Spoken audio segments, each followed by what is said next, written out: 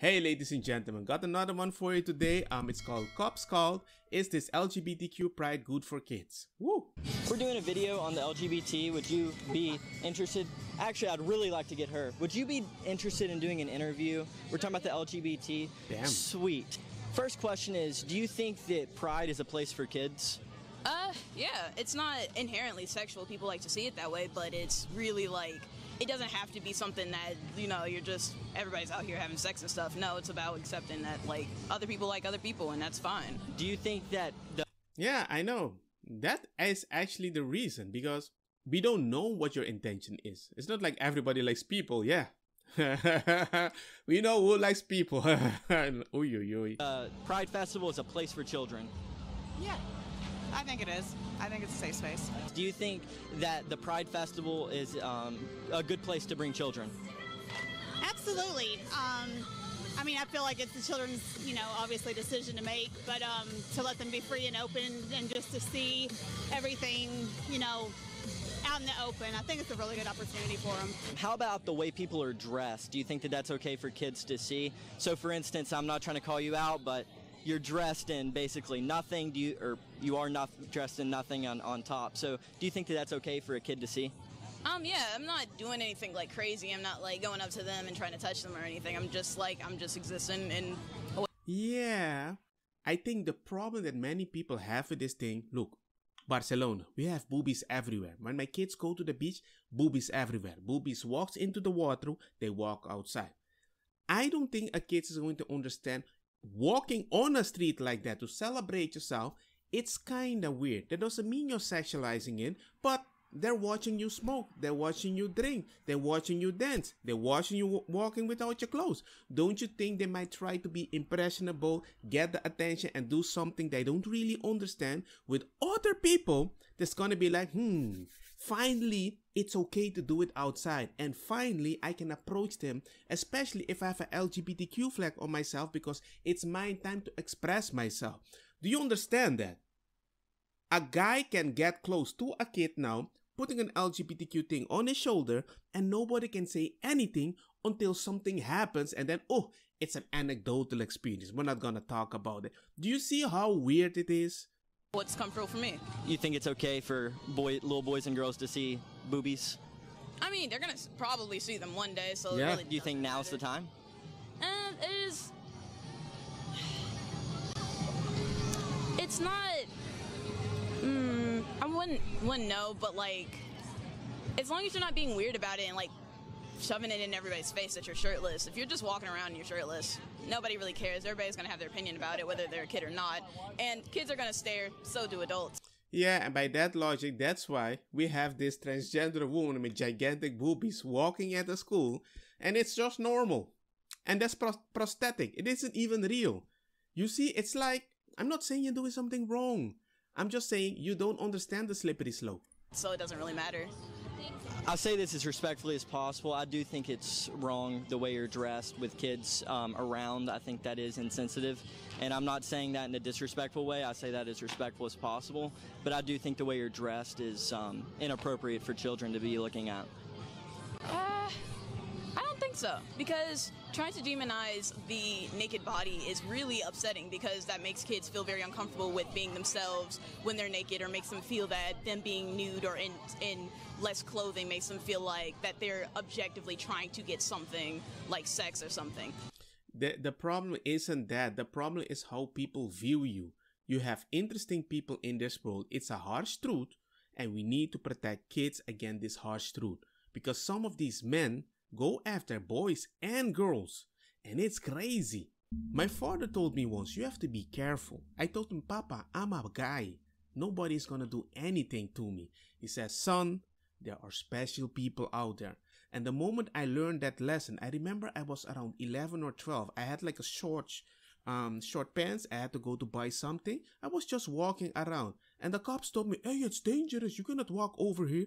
I can bring you home. I'm a safe person. When I saw that, and the way the guy smiled at me, and when I walked away, how he looked at the glasses to look at my ass, just because at a short pants, it's hot in Curaçao. That is the moment I realized, damn, there are special people out there, and we need to protect kids against that. But when you normalize that, and they can be LGBTQ, walk in a specific way on the street,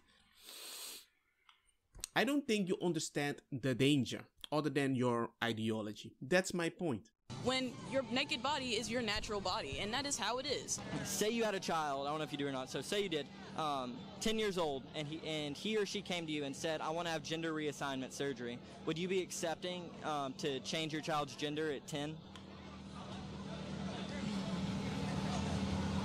It would be a hard decision. I would be accepting though. I mean, if that's what you want to do, if you're very confident Empathy is killing the kids, ladies and gentlemen. in it, yeah.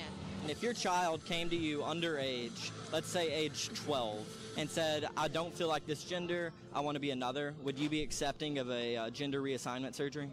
Absolutely. Yeah, I feel like everybody, I don't care how old you are. Even though the brain's not fully developed, it's still okay. You know, honestly, I think at 12, 13 years old, you're right on that line of being able to make that decision for yourself, but I feel like if you've really thought about it and it's just something that you want to do, go for it. By that knowledge, I know what's going to happen when they really approve this, making it official. I mean, if you just can do that to your body, you can also have funky with another person, even if he's not 18 years old. Why not? Because we're already getting in depth for the university. We can make big decisions when we're 18. We can go to war before we are 18 or when we're 18. Not sure about that. But it's like, oh, if I can make one big decision, why not the other? And that's how it leads to. If I can remove certain parts, why not the other? That's kind of interesting. You see where it's going. And a lot of people don't tell the kid, hey, if you take this, you might not be able to have a baby. You might not be able to have an orgasm. Depending which one you take, you might get a beard. Your voice might change. It will affect your brain because if it stops everything, it's not going to stop the shell. It will stop the inside. Everything will have a specific effect. And they don't talk about that. When you do an operation, that's not one. You have to keep going. Things might break if you have the plastic pee-pee. For the girls that want to feel like a man, you remove the breast and it says you can just put a prosthetic breast. I'm like, hey man, there's always a plan B. Which I don't mind if you want to help people. But when I see that every plan B, you become richer, I do have a problem with that. Thank you for your time. Excuse me, guys. I'm doing a YouTube series talking about children and the LGBT. Would you be open to talking about it? Not today. Not today? All right, I figured. You can go. You're on private property. This is private property? This is private property. McDonald's. It's McDonald's and private property. You have permission for the ownership. So I'm not sure why. I'm not gonna lie. But most of these people, for me, seem like people that never got the attention or a place to be included, and they become included. And it's a powerful feeling. And whenever I see these people, like the guy with the baby, they seem really chill, soft, very mellow, or very big. I'm not saying all of them, but most of them. They look like the kid that might be bullied at a school. Do you see what I'm saying? I find it rather weird that some of them might be even supporting something they don't even agree with, but they are part of something. Because most of the people in LGBTQ, they don't belong to a community, and usually they don't really have parents that are agreeable in general, in the whole package. Not all of them, but I think you get what I mean. There's a weird disconnect sometimes, and I don't know, most of the LGBTQ that I meet, at least people that support LGBTQ or whatever, they usually have a parent they don't get along with. That is my feeling. That's my anecdotal experience. Property. I will get off, but will you talk to me about like the children and what's going on here? Nope. You don't want to talk about it?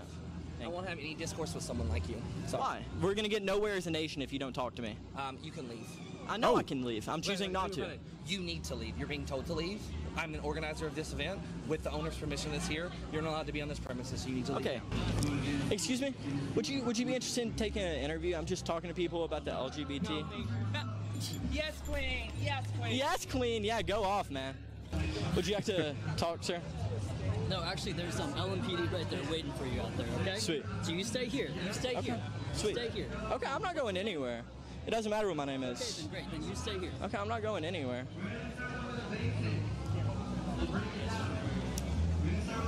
Damn. How's it going, officer? Hey, how's it going, bud? I'm doing all right. Okay. What kind of issues they got going? They called the cops, people. Oh man, it's so. Oh, there you have Mr. Big over there behind. Hey, what's up, G? They're ready. They're ready, man. No, see, I just wanted to talk, and anyways, they wouldn't talk. They told me to leave, so anyways, I did leave. I don't know why you guys got called. I'm just trying to talk to people. I'm conducting interviews. It's all on footage too. I mean, you can see it. Are you the manager? I'm the general manager of the store. Okay. Okay. Well, he has that right to say. That's fine. That's fine. Okay. I'm just conducting interviews. I do a YouTube channel. I talk to people. Nothing's going on. Nothing bad. Yeah. That's fine. Just let's keep it peaceful. Okay? Yeah, of course. Shiver me timbers, man.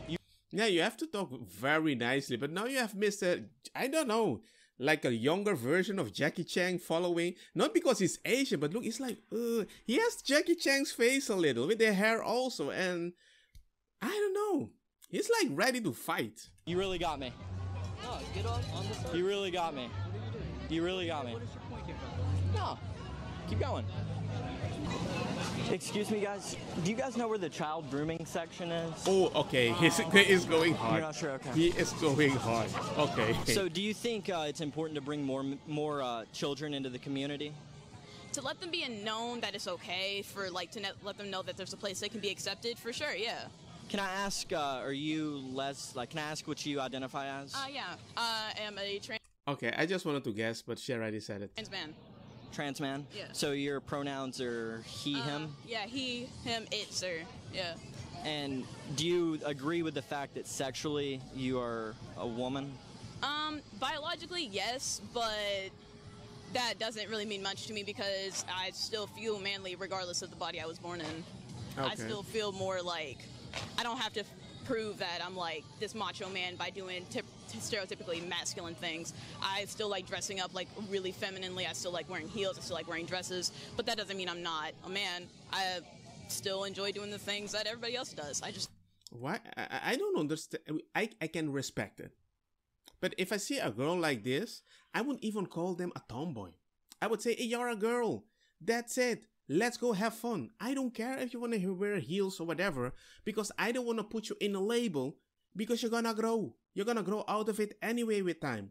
The main issue that I have with these whole transgender things is trans people are the only ones right now very related on taking medical things in their body that will change them, making other people rich, and nobody knows about the long-lasting effects. I don't know anybody that placed a tattoo on their body when they're 16, 12 or whatever, and did not really regret it. And imagine you cut your boobies and your pee-pee. Just don't care what other people think. Are you going to go through any like transgender surgeries? Yeah. Thank you. Yeah. I do plan on getting top surgery or like, some kind of breast removal and getting on like hormones, yeah. Well, thank you for your time. No problem. Oh, this is great. Why? How you doing, sir? I'm doing great. 1 second. I'm trying to do an interview. Excuse me? Are you black? You look great. I identify as black. Would you like to be in an interview? Doing a series on the LGBT? Sure. Okay, sweet. Oh, the shirt is black for Trumps, right? So everybody's like, well, what do you mean by that? What do you mean by you people? So, what's your thoughts on children in the LGBT?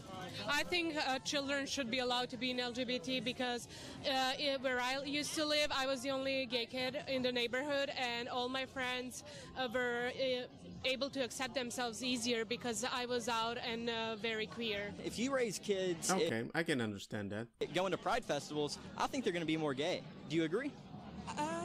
Well, I was raised in a church most of my life, and here I am. I'm not... That's a good point. That's a very good point that I keep saying to a lot of people. And if they were raised in the church, you become whatever you want anyway. So is there a reason to have all these flags and those stuff at the school to convince people, to change people, to show people option, whatever you want to say? I'm like, if you don't identify as something that you place at the class, don't you think a kid is going to be like, hey, I didn't get it. I didn't get the prize. You're going to see other kids way happier than you. You're telling me that does not affect the kid? Ladies and gentlemen, I guess you don't understand psychology with time. You really don't.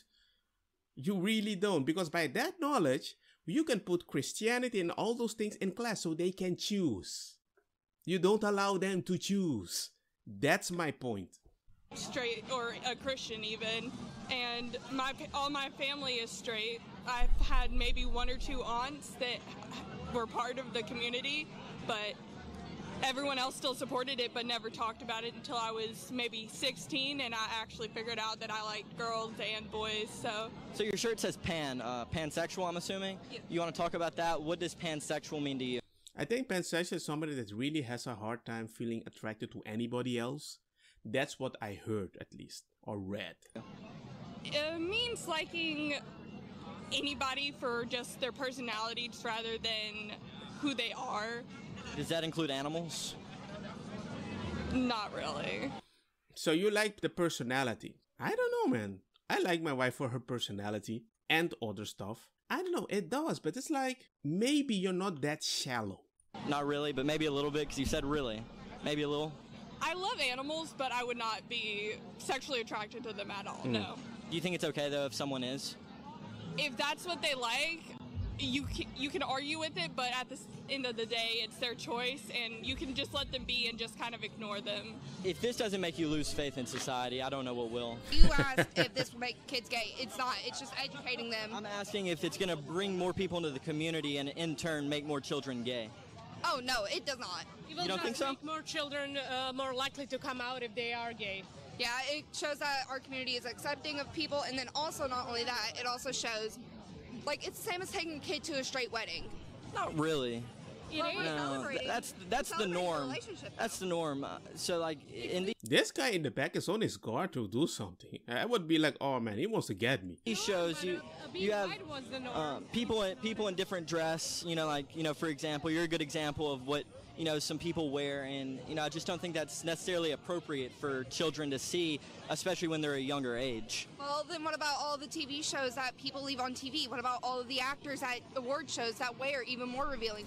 That is your conclusion? Good parents don't even let their kids do that. Good parents know they are the iPad for their kids. Just because there are so many sucky parents, lazy parents, you want to create a normalized thing for everybody in such a way? Hey man, I don't get it. Yeah, it's a problem in society. We're in a very degenerate society. Yeah. We got to fix that. Yeah. And I agree with you. I'm not disagreeing with you. Why are you so pressed about the gays and asking them homophobic questions on our own day? Like, why did you come to Pride? This is a public event, so I can. It is, but also you're also not making it very comfortable. This is my first part of it. That's cool. But you. Let's just say it's the only safe space he can ask the questions where you feel comfortable enough to respond honestly. Because if you do it on one-on-one, you might hurt somebody's feelings that is somebody you don't even know. Or maybe open a podcast and invite somebody, but here you might get more honest opinion from people on the other side. You consented to the interview. You could leave at any point. I'm not holding you guys back. You guys are just making excuses. We're not. We said everything. We answered every question. Okay, but you're trying to make me feel like I did something wrong and I've done nothing wrong. You consented to the interview. Well, you could have left at any point, but you chose to continue to talk to me. You're bigoted in a place of acceptance. Okay, so right here it says free mom hugs. I'm going to ask her if I can have a hug. Excuse me, ma'am. Can I have a mom hug? Hey, thank you, mom hug. Free mom hugs right there. Do you have anything to tell the YouTube channel? Blacks for Trump. Will you still hug me? I did hug you. But would you do it again? Yes. Oh, thank you. Hey, tolerance. I love tolerance. Thank you. You have a good day. She was a nice gay woman. Well, that's the end, people. You see how things are. I mean, it's just a little too crazy for me. I don't think I would be the Christian that if my son tells me, Papa, I think I'm attracted to boys, I'm not gonna be like, you devil, get out of my house. Nah, I won't be happy. Why? Well, I don't know a lot of gay LGBTQ people that stay together for a very long time. My circle, my friends, they are together for a very long time. So I advocate for what made me the most happy, to provide the most safest life, without depending on the action of the government. So I won't be super happy, but I won't kick them out of the house, because I also think you will feel attracted to anything depending on the circumstances. I think the circumstances around your life can make you love anything. Okay? That's why people go to prison sometimes and come out liking things they never thought. And they might say, I'm still a hetero, don't call me gay, you know? So, hey man, you do you. Just wanted to bring you this stuff. Life is interesting sometimes. Take care of your kids. Be a good example for them. Be consistent to them. I do think that psychological, you can damage your kids way more with weird things around them. I think that leaves a lasting damaging experience. But anyway, that's another video for another story. Hope you guys like the content. Remember to like, share, hit the bell notification. See you guys next time. Peace.